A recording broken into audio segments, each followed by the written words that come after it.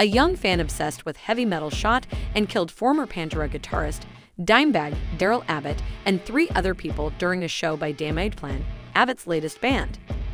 The tragedy took place on the evening of December 8 at the Alrosa Villa nightclub in Columbus, Ohio. The shooter, Nathan Gale, 25, was killed by a Columbus police officer minutes after the violence erupted.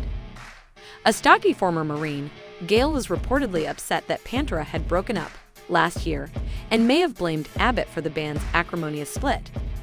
The deaths came on the 24th anniversary of the murder of John Lennon. The other victims were 23-year-old fan Nathan Bray, Damageplan crew member Jeff Mayhem Thompson, 40, and club employee Aaron A. Help, 29.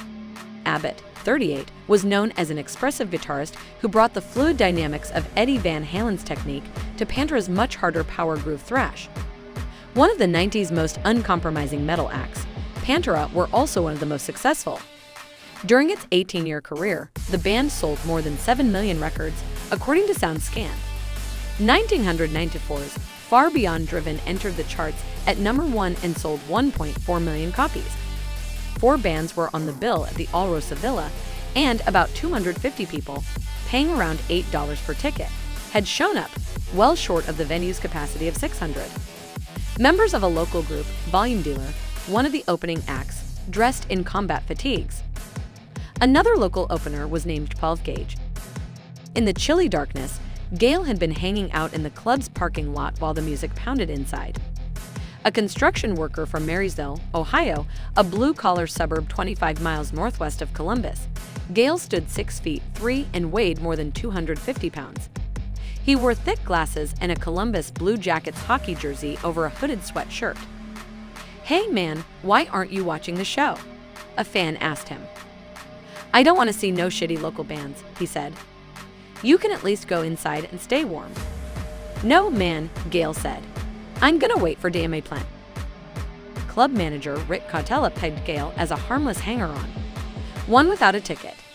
"He was just a crazy fan trying to talk to members of the band," Cautella said. "One of my guys who helps to set up the bands eventually told him to leave." Instead, as Damageplan took the stage, Gale jumped a 6-foot-high fence and rushed into the club through a side door. Walking swiftly past pool tables, a bar, and the sound booth, he reached the left side of the stage. Witnesses thought Gale, whose head was shaved, wanted to stage dive. It was about 90 seconds into the first song of the set, Damageplan's new single, Newfound Power. "The dude was way determined," said Billy Payne, the singer for Volume Dealer, who saw Gale enter the club. "He was on a mission. He looked angry. He was walking like he was going into battle." On stage, Gale drew a Beretta 9mm handgun and headed straight for Abbott. Joe Dameron, bass player for Volume Dealer, thought Gale shouted something about Pantera, but he wasn't sure. "With the feedback, I didn't hear what he said," Dameron said. "I saw him open his mouth to yell something, but I don't know what it was. He just looked determined." Gale shot Abbott, who was headbanging, his hair in his face, at least once in the forehead. "Dine was doing his thing," said Aaron Benner, a fan who was standing nearby. "He gets really into it, so he was blindsided." Cautella, who was tending bar, thought firecrackers had gone off. Others figured the speakers had popped or somebody had fired a cap gun. "I thought they were playing a big gimmick," said Ryan Melker, who was working security. People were pumping their fists, thinking it was a hoax. Cautella kept pouring drinks. The music stopped. Drummer Vinnie Abbott, Darrell's brother, stood up behind his kit. Abbott's guitar began to emit feedback in a high-pitched shriek. A security guard tackled Gale, who continued to shoot into the crowd. One bullet grazed the arm of a Volume Dealer roadie, Travis Burnett, a burly former soldier who dropped his beer and ran toward the stage to try and disarm the shooter. I asked him, "Dude, what the fuck are you doing?" Burnett said. "He was like, 'Get out of here, get away.' As I went to grab him, he shot at me. The bullet went through my shirt and I didn't even feel it."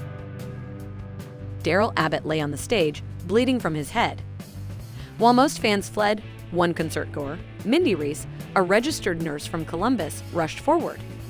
"I said, 'Fuck this, I'm a nurse,'" said Reese. "He needs help." "I did chest compressions for 15 to 20 minutes.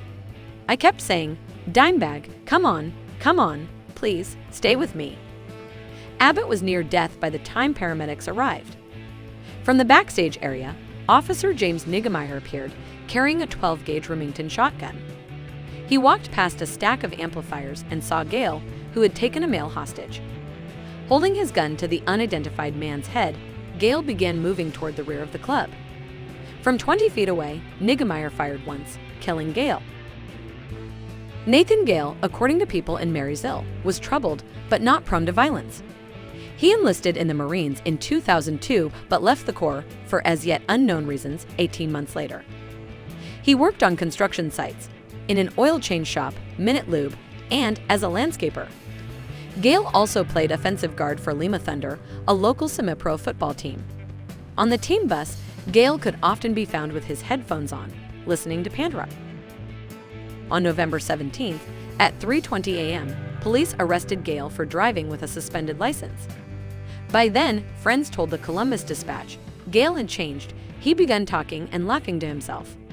He told a friend that Pantera had stolen his songs and that he was going to sue them. Lucas Bender, manager of Bear's Den Tattoo in Marysville, across the street from Gale's house, said Gale was a frequent visitor. He got a tattoo on his right or left forearm, a big custom design tribal, said Bender. He also got his ear pierced about a week or two ago. He came in on a daily basis. I tried to keep him away from the clientele. He kind of gave everyone a weird impression. Bender said Gale told him he'd left the Marines due to mental problems, was taking medication, and may have been bipolar. Nathan was infatuated with guitarists, said Bender. One of our tattoo artists plays guitar, and Nathan started trying to hang out with him. As police officers and detectives flooded the Alrosa Villa on December 8th, Vinnie Abbott escaped into the Damageplan tour bus. He climbed into Dimebag's bunk and wept. "Damageplan loved us," lamented Billy Payne, the volume dealer singer.